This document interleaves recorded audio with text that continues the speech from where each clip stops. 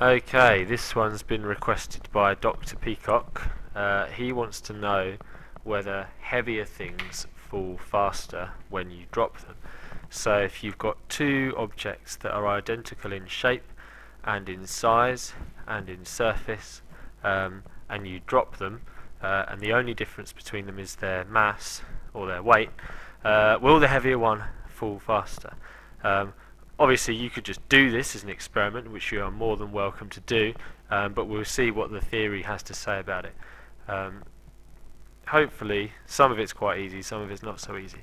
We'll start off with a couple of equations. The first one is an expression of Newton's second law, which is F equals ma, which can be rearranged to say A equals F over m. A stands for the acceleration. That's how much the object speeds up every second. So if you increase your speed by 1 meter per second every second, you'd have an acceleration of 1.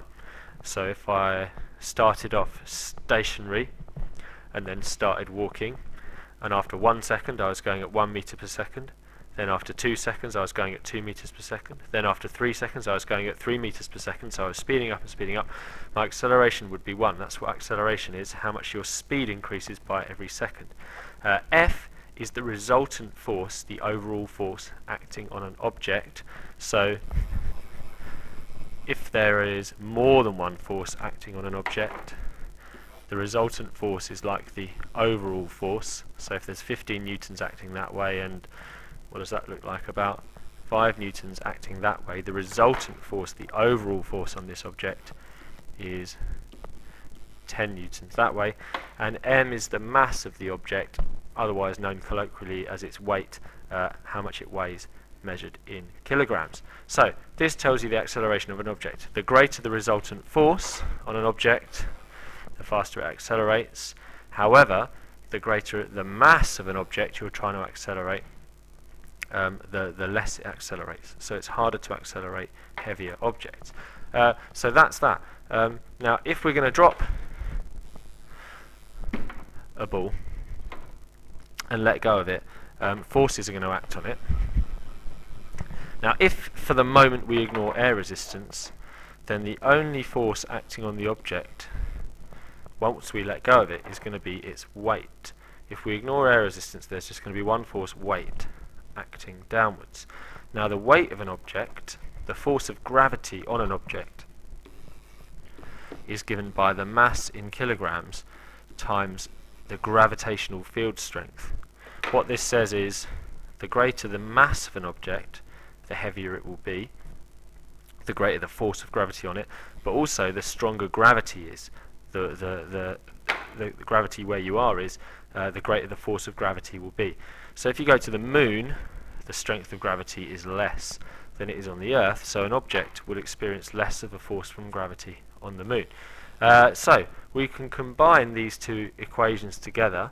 Since F, the resultant force, the overall force on the object, is only W, because that's the only force acting on the object, we can substitute in our expression for W into this formula and say that A therefore equals mg, the weight, divided by m, which equals g, gravitational field strength, a constant.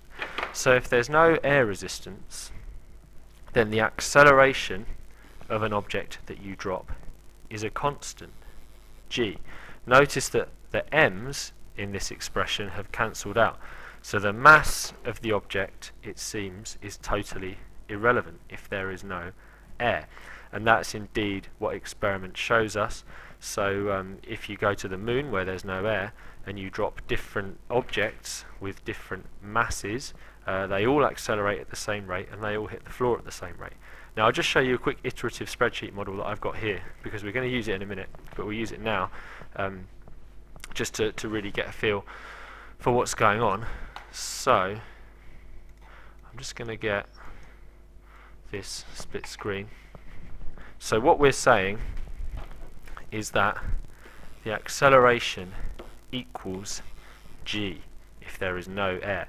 And on Earth, g is 10, so we're saying the acceleration equals 10.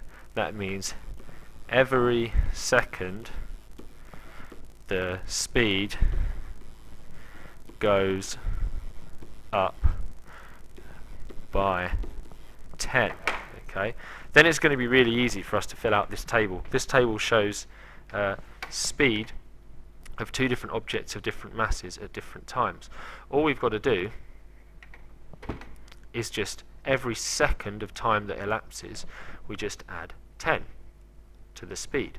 So when the object is initially released, both of these objects released at the same time, their instantaneous speed when they're just released is 0.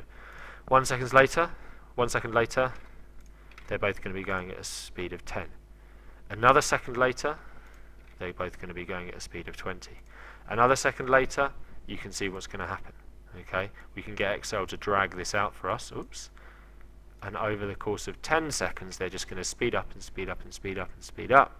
There's no difference between the two. The lines for these two graphs are completely on top of each other. So if there's no air, objects of different masses accelerate at the same rate, they fall at the same rate. No difference between them whatsoever. But we don't live on the moon. We live on Earth. And on the Earth, there's air. And when there's air, and you're trying to move through it, there's a force of air resistance, drag, excuse me, acting in the opposite direction to the way you're moving. So if you're running this way through the air, or driving that way through the air, or flying that way through the air, whoops, let's draw that horizontally, there's going to be a drag force, an air resistance force acting against you. And the faster you move, the more drag you experience.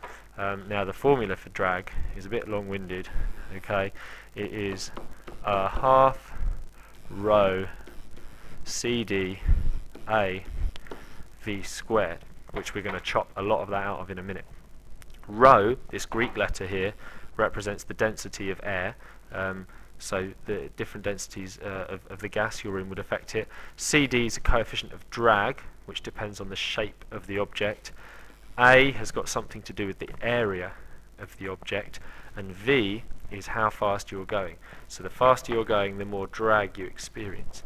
Now for our object today, I'm going to, because we're considering two objects of the same shape, the same size, and they're going through the same gas, I'm going to lump all this together into a typical number of 0.01 v squared, or maybe we'll write that as a fraction as v squared over 100. That's typical for you know, a small object like a ball.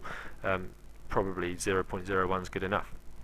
So that tells you the amount of air resistance that an object's going to experience, and that depends on v, how fast it's going. Okay. Now how do we factor this in? Well,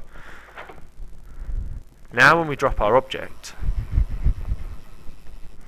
after we drop it, it's going to have weight acting on it, okay, which is the mass times the gravitational field strength, mg, but it's also going to have drag acting on it as well, which depends on the speed, how fast it's going. The faster it's going, the more drag it experiences. Now this has a crucial impact on our formula, okay, and a crucial impact on the outcome. Now the resultant force is going to be the difference between these two forces. So the resultant force on the object is going to be mg minus v squared on 100, okay, because the drag is acting in the opposite direction. Now the acceleration is force divided by a mass, so that's going to be mg minus v squared on 100 all divided by mass. If we simplify that, it's going to be g minus v squared on 100 m. And if we remember that we're on Earth and g is 10, then finally a equals 10 minus v squared on 100 m. Now this is different, because now in our expression for acceleration we've got a mass term. There was no mass term before. Before, acceleration was just 10. Now a mass term has appeared in our equation. So what this means is every second speed increases by 10 minus v squared on 100 m. This is a totally different expression. Okay, so every second the speed increases by that. Let's try an iterative process again to see how this now changes things. So now if we go to a new sheet with air, okay, and I just get this up here to remind us, okay, so every second the speed increases by this new expression for acceleration, 10 minus v squared on 100 m. Okay, what are we going to do? Well, we're going to do this iteratively. So firstly, this one's got mass 1 for this column, this one's got mass 2. That's what we're going to substitute into this m here. Okay, so here we're going to have this one equals 1 second later it's going to be the previous speed plus 10 minus the velocity squared, or sorry, the speed squared divided by 100 m. Well, the speed was 0, and 0 squared is 0, so that's actually just going to be minus 0. So that gives us our speed after 1 second. Likewise here, I'll do equals that speed plus 10 minus, but this term here is 0 for this one, so minus 0, which equals that. At the moment it looks like they're accelerating at the same rate, but don't hold out too much hope for that lasting. Now every second the speed increases by this amount, so now this one's going to be equals the previous one plus 10 minus, now we've got a velocity, so we're getting some drag. The velocity, or speed, my apologies, squared divided by 100 m. Now 100 times 1 is 100, so that is going to be our expression for our new speed.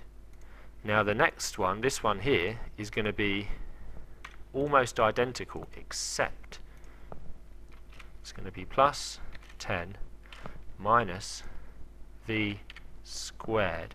However, now 100 m is 200 because the mass is 200. So now you'll notice that the object with mass 2 is going ever so slightly faster than the object of mass 1. Everything else about them is the same. Their size, their shape, their surface is the same. But because of air, this one's now falling faster. If I now drag this out with Excel and maximize this window, okay, hopefully you'll see what's going to happen to these two objects. Okay, both the objects initially accelerate at almost the same rate. They're virtually indistinguishable, but the lighter object, as they speed up, it becomes more and more apparent that the lighter object isn't accelerating as quickly, and then eventually they both tend to reach a terminal velocity, a final speed. So then they fall at a constant speed, and you'll see that the lighter one is falling at a much slower speed than the heavy one. So, do heavier objects fall faster? Well, in air, the answer is definitely yes. It's quite hard to distinguish. I mean, if we look at a time of, of maybe 1 to 1.5 seconds of falling, the difference is very hard to notice. Okay. So if you were to do this, you can do this as an experiment in class. You can get a table well, you can do it with table tennis, but it'd be obvious. You can do it with a tennis ball. If you get 2 tennis balls and a syringe and a hypodermic needle, you can fill one tennis ball up with water using a syringe and leave the other tennis ball just normal, and then they have exactly the same shape, exactly the same size, exactly the same surface, everything is the same. And if you drop them from a height of 1 or 2 meters, you can barely notice any difference at all in the acceleration, because we're dealing with somewhere down here where the difference in acceleration is there, is present, but it's very small. However, if you were to go to the top of a building and drop these two tennis balls, one full of water and one not full of water, you would then, you'd then start to see a marked difference in the rate that they fall. So, do heavier objects fall faster? Yes, if there's air, and yes, if you give them long enough. If you drop them for a really short distance and a really small time, you're going to struggle to notice the difference. But even so, the difference is there, so heavier objects fall faster. And that is shown hopefully by this basic Newtonian mechanics theory, but also more importantly in practice. So there you go. I hope that has made at least some sense.